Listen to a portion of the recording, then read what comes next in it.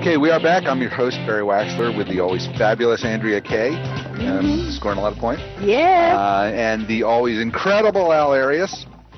I thought it was interesting. Well, you're incredible because you're going to do my tax return for free this year. You're incredible because you're interesting. So, how's that? Anyway, all right. And we have our last guest of the day, Mr. Cole Casey from Casey and Wood. Welcome. Hi. So tell us a little bit about Casey and Wood. You can tell from the name it's a law firm, but not really. So let's tell us about what you do. Sure. Our firm is a kind of a boutique practice. We started off as a criminal defense firm many years ago. We narrowed that down to simply defending San Diego citizens. We don't take cases anyplace outside of San Diego for the specific crime of driving under the influence. And then we've even tailored the practice more to really limiting our representation to those people that are our local business leaders, our local professionals, people with professional licenses, people with security clearances, people that are in law enforcement, people that are in the military that have really collateral consequences from making perhaps one mistake. A night out of fun with their wife or their friends has now turned into something that could literally cost them their entire career, their livelihood, and everything else. So really, our practice is sort of tailored to that market. Interesting. So tell me, I'm trying to think how to phrase this. Tell me why somebody wants to work with a Casey and Wood versus another law firm.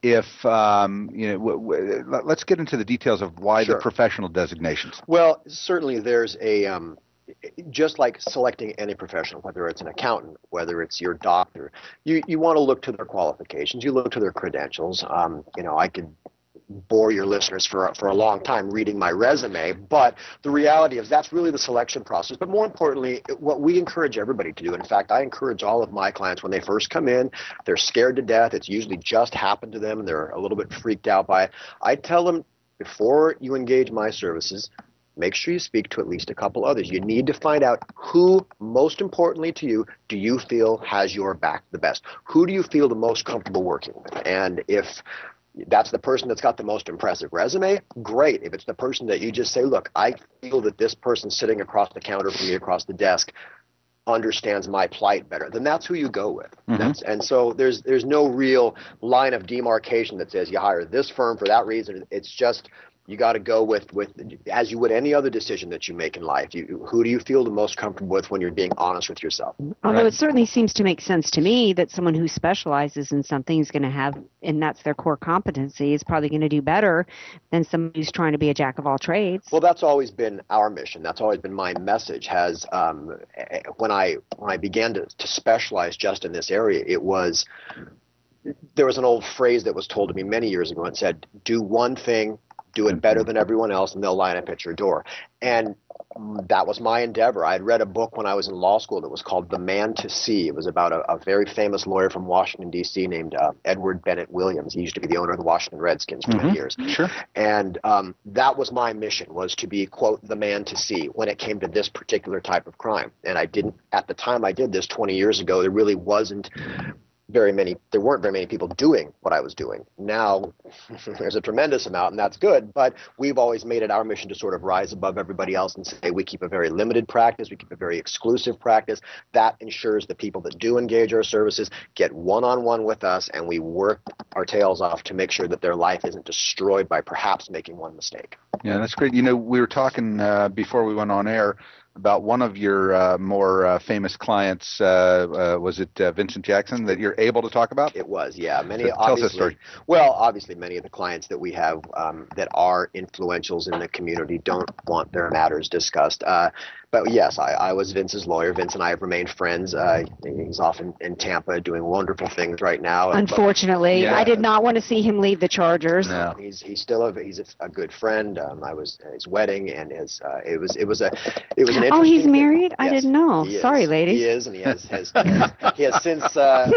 it. And he has 2 little boys now too, as well. So Vince is a good guy. But we've stayed friends, and it was complicated because it was not his first time.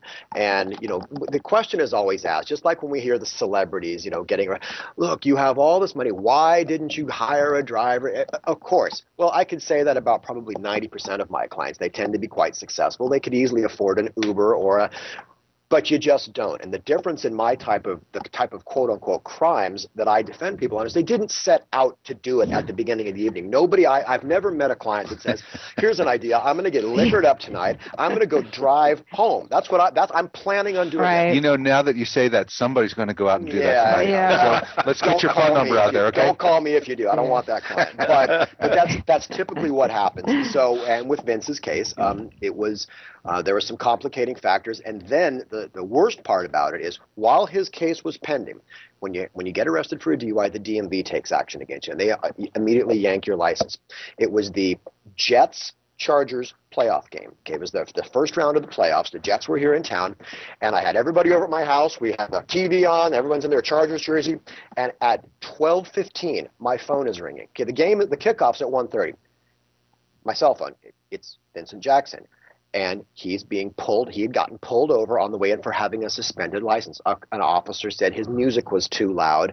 An officer that was, let's be honest, conveniently sitting right outside the stadium, the player's entrance, knows what kind of car he drives, and he pulls him over for that. And I had to get on the phone with the sergeant at that point and say, look, he's got a ball game to play. Can we table this later? Was like what you said, pretty much. Yeah. And so, anyway, that was very confusing because as I'm sitting with all my friends getting ready to watch the game, here's my cell phone with his name popping up on it. It's like, aren't you supposed to be on the field right now? Aren't you supposed to be warming up? But all's well that ends well. He came out of it very well. We got in front of probably the only judge in San Diego that's not a football fan. He's a European soccer fan, as am I. So we had a lot to talk about. Yeah. But he's like, I really don't know much about this guy. And so at the end of the day, Vince ended up coming out of it very well. And as I said, I'm proud to still call him a friend, and we keep in touch. Good. Good. Now, how was it that he was able to come out well? Because my perception is the law is what it is, and if you're convicted, then here is what the punishment is. Like, there's not a whole lot of gray area in this situation. Where am I wrong? Well, you're not wrong. In many cases, it's not the punishment that's the issue. It's what's the NFL going to do to you? What's the medical board going to do to you? What's the state bar going to do to you? What's the chief of police going to do to you? It's okay if I take my lumps and admit that I did something wrong here, what's going to happen to me down the road? What's the pharmacy board going to do to me? What's the nursing board? What's the FAA going to do to my pilot's license? Those are the people that we represent. So it really, I get this at cocktail parties all the time. How can you try to get these people off? Most of the time, not always, most of the time, you're not trying to, quote, get them out. You're not trying to say they didn't do it. There certainly are those cases where you say, look, the evidence just isn't there, and those are the cases that end up in front of juries, and you let an honest jury make that decision. But for the most part, the clients that come to me, the professionals, the CEOs, the CFOs, they're like, I don't want to be in a trial. I don't want the media covering this. I just need some help with my board of directors, with my professional license, with whatever the case may be. And that's really where our role dovetails from just being the, quote, defense attorneys and to actually managing the entire issue for the client until it's completely sorted out for them. Yeah. Gotcha. You're listening to Close Up on San Diego Business here on KFSD AM 1450, a Bloomberg radio station, streaming live on the web at financialnewsandtalk.com. Give us a tweet at CloseUpSD or find our page on Facebook. We want to hear from you. I'm your host, Barry Waxler. I'm my co-host, Andrea Kay, and Urban Miaris, and our guest is Mr. Cole Casey from Casey & Wood. So it has to be, it changes the game a lot when you have somebody of high profile public versus somebody who's protecting their license or their registration, what have you. Well, and I have had cases, as I said earlier, I rarely take cases outside of San Diego anymore, but I used to, and I had the case of I won't use his name, but the former CEO of a very, shall we say, popular coffee company based out of the Pacific Northwest, and that happened out in Palm Springs. And you want to talk about the issue of being the biggest fish in the smallest pond. So what should have just been a routine court appearance, we showed up and there was media a mile long down the block, and of course I had my client with me, and we were being driven by somebody, and we just said, U-turn, get out of here. I will just go in, and I didn't want him to have to face the press. He wanted to come into court until we saw this, because this is a guy that was Business Week's CEO of the Year, Harvard Business School Man of the Year, all that.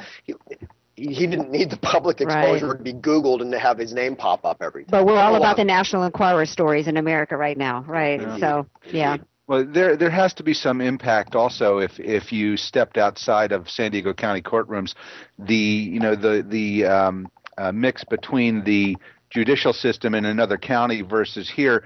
There's little cliques going on out there, isn't there? We call it getting home courted. Yes, Yeah. of course. And over the years, as a young lawyer, as you come up, you're taking them anywhere they want you. You're going, you're driving, you're putting 50,000 miles on your car. But as you develop your practice, I was at least able to kind of concentrically narrow it down to where you're really taking the cases. I have a double level of inquiry. The first question is, does the client need my help? If this is no disrespect, but if this is a kid sitting on his couch in PB saying, bummer, dude, I got a DUI, he doesn't need me. But the second question is, if they do need me, can I help them? Is there something that I can actually do for them? And if those answers are yes, then we'll accept the case, but I won't take them out of county very often for that very reason. You're right, you get home courted a little bit. It's not too bad, but it does still happen. I've seen that happen a bunch of times. Yep. Well, we're starting to run short on time. Tell our listeners how they can find out more about you and your company.